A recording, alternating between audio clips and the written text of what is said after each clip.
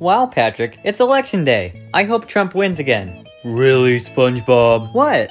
It's just like John Mulaney said last week on SNL. It's just a contest to see which white guy is better. And, to be honest, they both suck, so it's just a matter of who screws us over the least.